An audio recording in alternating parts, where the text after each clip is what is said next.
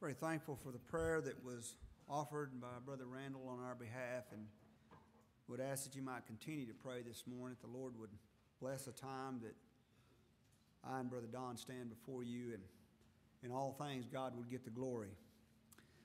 Me and Sister Suzanne and I, we left Friday afternoon and about 1:20 and went to Austin and got there just prior to the time services started. Spent the night with Brother Matt and Sister Becca Hodgewocks, and we went to the services yesterday morning and ate lunch, and then about 1:30 we loaded back up and came back to Lubbock. It was a fast trip, but we certainly enjoyed being with them, and there's so many dear brothers and sisters in Christ down there that we are certainly thankful to be with.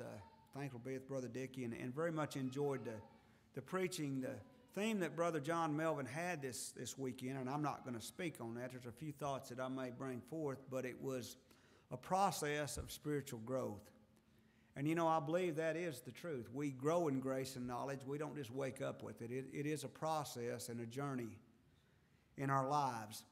Brother John is a little bit unorthodox compared to most primitive Baptist preachers you see. There's sometimes he'll bring out a board and he'll write on it. And he wrote something, though, that was, you know, that I found a little use for, where in my life past I found very little use for. It was an equation that you would have had in algebra. It was 5x plus 1 equals.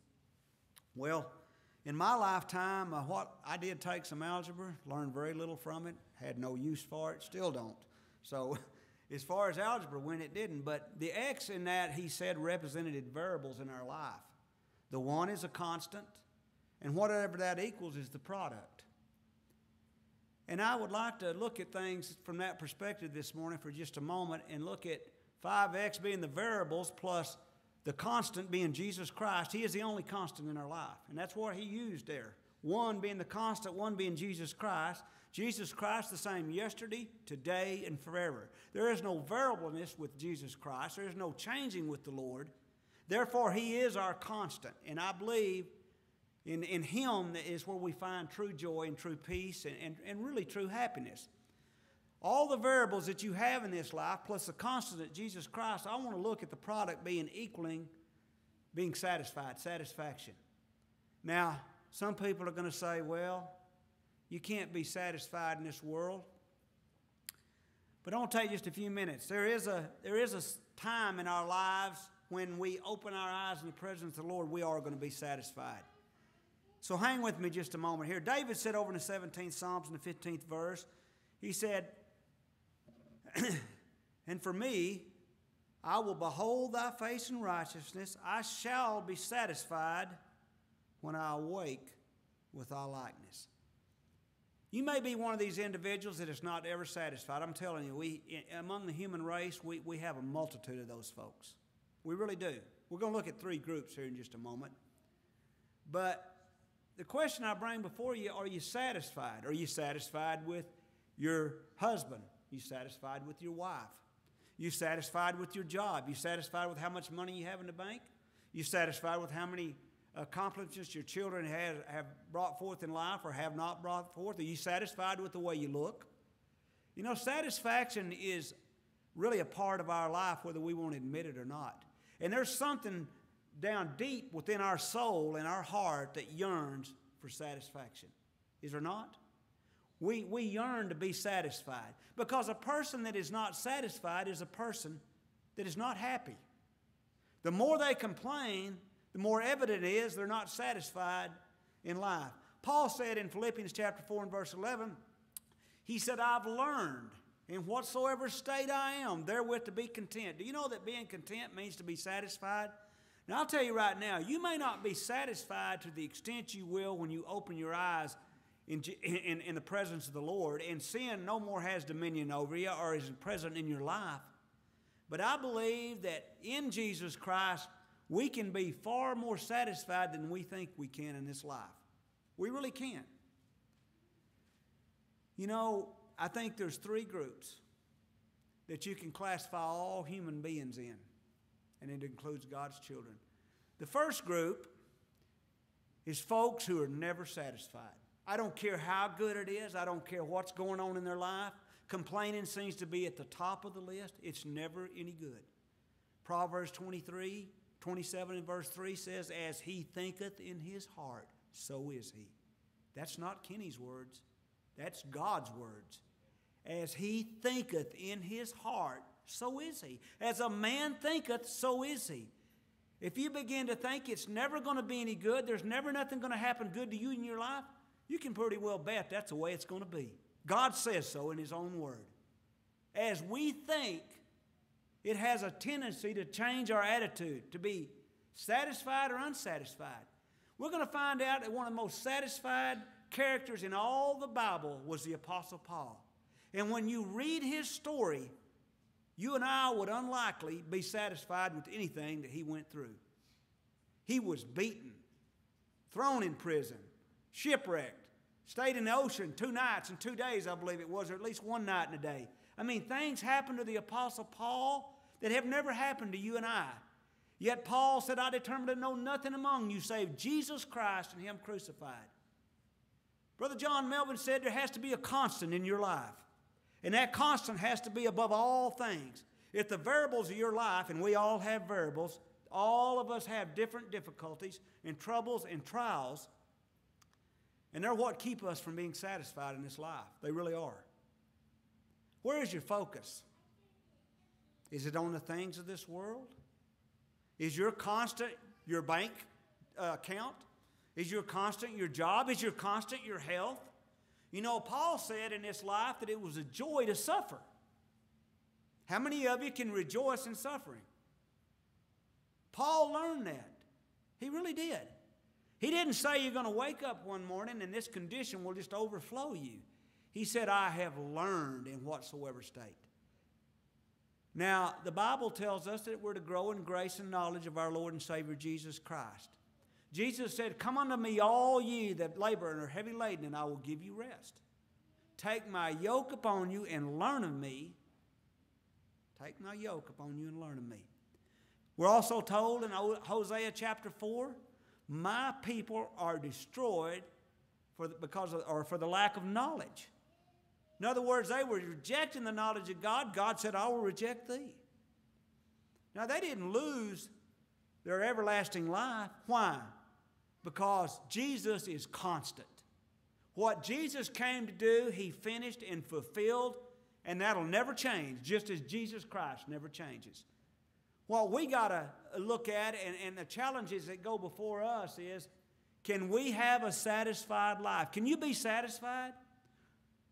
There's another group of folks that we want to consider for a moment. There are those folks who are satisfied for a little time, but it doesn't last. A lot of us fit in that category. We're satisfied for a season. You know, we go buy a new house and we're satisfied for a little while, but after a while that house doesn't bring us any satisfaction. We go get a new set of clothes and pretty soon we're not satisfied. I was reading an article that Brother Dickey wrote on the website, and he talked about folks having refrigerators full of food but they never had anything to eat, closets full of clothes but they never had anything to wear. We indulge all the time. I mean, it's hard for you and I to be satisfied. We're always looking for something. When you look for something in this world to bring satisfaction, you're not going to find satisfaction whatsoever. Let's notice Proverbs, and I'll try to move along and let Brother Don come forward. We look at Proverbs chapter 27 and verse 20. Hell and destruction are never full, so the eyes of man are never satisfied. Now, the Bible tells us from a carnal standpoint, if you're out here in this world trying to find something to satisfy you, it may satisfy you. Even the pleasure of sin may be good for a season, but it's not going to last. You're never going to find real satisfaction. Over in Ecclesiastes, Solomon says in the 1st chapter in verse 8, all things are full of labor. Man cannot utter it. The eye is not satisfied with seeing, nor the ear filled with hearing. He says when it comes to this old carnal flesh and everything that you and I strive to gain in this life, he says you're never going to be satisfied. There's never enough of it. When you buy a new house, it gets old, you got to have another fix. We're kind of like junkies, drug addicts. Kind of like alcoholics. We've got to have another drink. We've got to have another shot. It's never good enough. We're never going to find that happiness in life. How happy are you? How satisfied are you? You satisfied with your wife or your husband? You satisfied with your children? You satisfied with your work?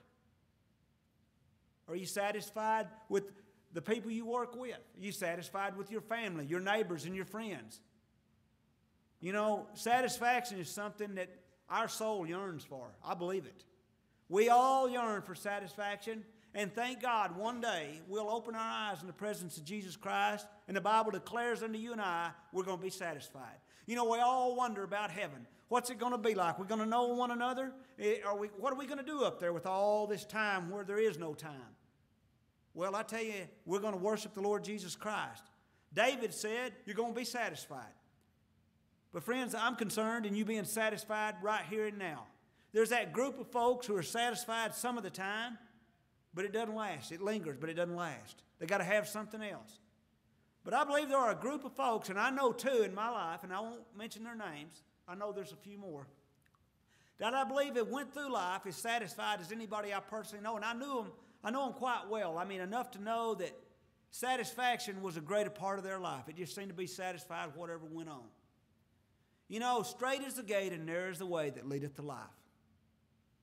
And there be few that go in thereout. That's not people going to heaven, brothers and sisters. That's the people who are walking with the Lord Jesus Christ, whose constant in this life is Jesus Christ, who are not going around complaining about how they feel, how they look. They're overweight. They don't have the right things in this life. I don't live in a good enough house. I don't have a good enough car. My children aren't acting the way they should. Our constant is something else other than what it ought to be. We cannot be satisfied unless our focus and our conscience is the Lord Jesus Christ. And there's something down deep in you that yearns for that. Sure, one day you're going to be satisfied. You're not going to be complaining anymore. Everything's going to be right, whether you can understand it or not. Heaven's going to be everything that you could ever imagine and then some. Because I can't imagine what it's going to be like. All I know is you're not going to cry anymore. You're not going to hurt anymore, and that's all a glorious thing. You're not going to have any more sleepless nights. That's a wonderful thing. But the Bible tells me that our fullness and our hope is in Jesus Christ today. Notice Paul. He said, I determined to know nothing among you save Jesus Christ and Him crucified. He said, for me to live is Christ, and to die is gain. But notice what he says in 2 Corinthians chapter 12 and verse 9. Most gladly, therefore, will I rather glory in infirmities that the power of Christ may rest upon me. I'm telling you, this is an individual whose constant in life was the Lord Jesus Christ. It didn't matter how many times he was beat. It didn't matter how bad he felt. Can you imagine how bad he felt being thrown in prison, beaten? Read the 11th chapter, and I'll not go through that today, but read 2 Corinthians chapter 11 if you think you're having a bad day. Things aren't going your way. You're all full of pain. Nothing's good. You don't have the right house. Nobody's acting right. Nobody's treating you right. Friends, I'm here to tell you our focus and our constant is wrong when that's our life, and that's where we go in life. I'm telling you, Jesus Christ is everything. He's everything. It's in Him that we live, move, and have our being. Not just when we close our eyes in death and wake up in the presence of the Lord, as David said, but now, right here and now. I know we all have troubles. Jesus said, in this world ye shall have tribulation, but be of good cheer. How could Jesus tell you to be courageous and cheerful in the midst of all these troubles? He said, I've overcome them. I'm bigger than your troubles. But when we're in trouble, do we look to the Lord or do we look to the world? Do we look to our bank account? What kind of fix do each one of us need? I'm guilty of this as much as anybody that's ever stood here. I'm not among the few that walk the straight and narrow. I can tell you that right now. But we can. But our constant in this life has to be the Lord Jesus Christ, and not something, not some circumstance, or some person. It can't be your husband. It can't be your wife. It has to be the Lord of glory. He has to be the Lord of your life and your focus day in and day out. You know, Paul gives us a testimony to that very fact. He went through some of the most difficult things in serving the Lord Jesus Christ. Philippians 1 tells us it was not only given us in the behalf of Jesus Christ to believe on Him, but to suffer for His name's sake. Do you want to suffer for Jesus? Can you say, I most gladly glory in my infirmities, in the difficulties that come my way, that the power of Christ might rest upon me? You know, Brother Melvin said a lot of us want to treat God like a genie. In other words, we want to tap on the Bible, and when we have a problem, we want Him to fix it right here and there. Do we not? God is faithful and He's long-suffering. But we're a people who live in an instant gratifying type society. We're taking pills, we're going to doctors, we're doing everything we can to fix the problem, when we ought to be on our knees praying to the Lord Jesus Christ. Lord, help me. Help me to get through whatever difficulty I have. We're all going to struggle with some kind of difficulty. Every one of us in here have and will. And it'll continue.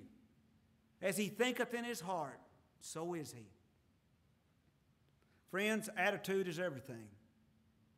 How satisfied are you in this life? Are you satisfied with God? Are you satisfied with the church?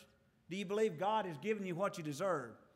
I hope and pray that He hadn't, because none of us want what we deserve. We deserve the eternal wrath and punishment of God forever. Thank God for His mercy. Thank God for His goodness. James tells us that when our faith grows, in James chapter 1, get over there and read that verse. In verse 4, let's get verse 3. Knowing this, that the trying of your faith worketh patience. That's one problem we have in life. God is patient with us, but we don't have a lot of patience when it comes to trials and afflictions and whatever it is that bothers us. We think that if we wait a few days, a few moments, that we've been a very patient person. But let your patience have her perfect work, that you may be perfect and entire, complete, wanting nothing. The only way to get into that condition is for Jesus Christ to be the focus and the constant of your life. I mean, the Bible tells us that if we have food and raiment, we therewith ought to be, we should be content. We're told in 1 Timothy 6, if you only had a roof over your head and clothes on your back and something to eat, would you be satisfied? Honestly, how many of us would be in America? We'd be complaining up one side and down the other, would we not? I know I would be. We want all these other goodies, but the Bible says we ought to be satisfied. Paul said I had to learn some things. You know, and I'm learning it as I go, but are we really learning? Do you really want true peace in your life, true joy in your life, that fulfillment? It can only be found in that constant, which is Jesus Christ. And it's because we're told in Malachi chapter 3 and verse 6, I am the Lord, I change not, therefore you sons of Jacob are not consumed. You and I are not consumed and carried away because of the constant that Jesus Christ is, the never unchanging Lord that you and I serve, who done for us what we could not do for ourselves or anyone else. But I'm here to tell you, we can have a fulfilled life. You can have it now, and because I know some people that do. I'm not saying they never had a bad thing happen to them, but I tell you, they're satisfied. They get right along good no matter what happens in their life. A lot of us don't do that. And most of us justify the reasons we don't. But Paul said, I had to learn that. How many of you, if you were beat with stripes with a whip, put in stocks and cast into prison, thrown out of a boat and shipwrecked, and on goes the story with Paul, could sit there and say, for me to live is Christ and to die is gain. Most of us would say, Lord, come take my life. I want to die. Get out of here. But he said it's necessary that I live for the sake of God's people, that I might be a light. See, he was satisfied. He knew where he was going one day, and whatever state he was in, he was satisfied. I believe that's something that you and I need in our lives. We need that type of satisfaction. Colossians chapter 1, in verse 19. For it pleased the Father that in him should all fullness dwell. You know, one of the definitions of satisfied is full and plenty. But somehow or other we got it wrong in this life. We want full of everything out here the world has to offer. We want the carnal flesh full of the things this life has to offer. But we ought to be filled with the Lord Jesus Christ. We ought to be filled with Him and commune with Him and pray to Him every day. It says, verse 18, and He is the head of the body, the church, who is the beginning, the firstborn from the dead, that in all things He might have the preeminence. That means He might be first and foremost in our life. Do you want to be satisfied truly no matter what state you're in, no matter how much money you have in your bank account, no matter how hard your job may be, no matter how hard your coworkers, no matter how hard your family might be, or no matter how bad you might feel? Jesus Christ needs to have the preeminence, not those things. Not the people that don't do what you think they should. You know, we're all guilty of that. I sure am. But I'm not looking unto Jesus, the author and finisher of my faith, when I'm doing that. I'm looking unto me. I'm looking unto self. It's our biggest deterrent in this life. May God bless us to look beyond that. I close with the verse here in Psalms chapter 36. We'll get a couple of them. Verse 7, 36. How excellent is thy loving kindness, O God! Therefore the children of men put their trust under the shadow of thy wings. They shall be abundantly satisfied with the fatness of thy house, and thou shalt make them drink of the river of thy pleasures. For with thee, that is with God, that is with the Lord, is the fountain of life. In thy light shall we see light. Friends, you want light right now? You want the presence of Jesus Christ in your life right now? He needs to be your constant. He needs to be your focus. Not your life, not your husband, wife, your children. I can tell you, when your constant is someone else in this life besides Jesus Christ, it will always fail you. It will always fail you. It may be pleasure for a season. It may linger, but it's not going to last. Because Jesus never changed. And everything else in this world is continuously and constantly changing. So if we want to get through life and the storms of life that come our way, and they're coming to every one of us, and I know some of the storms that have come your way. If you want peace in your life, come unto Jesus, all ye that labor and are heavy laden. He said He'd give you rest. The knowledge of Christ and what He's done for you. He came and died for you on the cross of Calvary. But it doesn't begin when you go to heaven. It begins right here and now, because He said, my grace is sufficient for thee. My strength, the Lord said, is made weakness in you, mine, and everyone else's weakness. That's when we depend upon the Lord day in and day out, when we're weak. And I tell you, I've been there. Unfortunately, I hadn't stayed there. The challenge for you and I is to keep that constant all the time, the Lord Jesus Christ. We all got variables, and we want satisfaction. I know we do. Whether you acknowledge it or not, you want to be satisfied, because satisfaction brings happiness, contentment in our lives. May God bless us to be satisfied until He calls us home to be with Him. Come ahead, Brother Don.